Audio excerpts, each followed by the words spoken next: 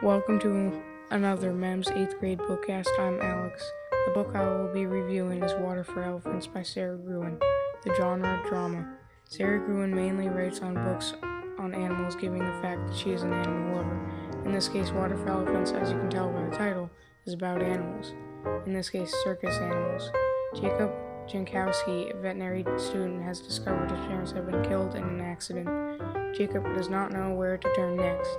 He ends up climbing aboard a train on which the Manzini brothers' most spectacular show on Earth happen to be riding. Jacob then becomes an animal doctor for the show. The ringmaster purchases the new elephant dubbed Rosie. Rosie has a desire for lemonade but does not follow any commands, even the simplest given. How Jacob teaches Rosie to cooperate is a mystery.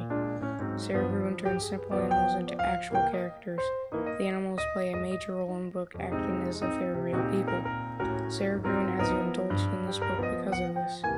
I recommend this book to anyone. This book can draw anyone's attention. I rate this book 5 out of 5. Thank you for listening to my third bookcast, and remember to keep reading.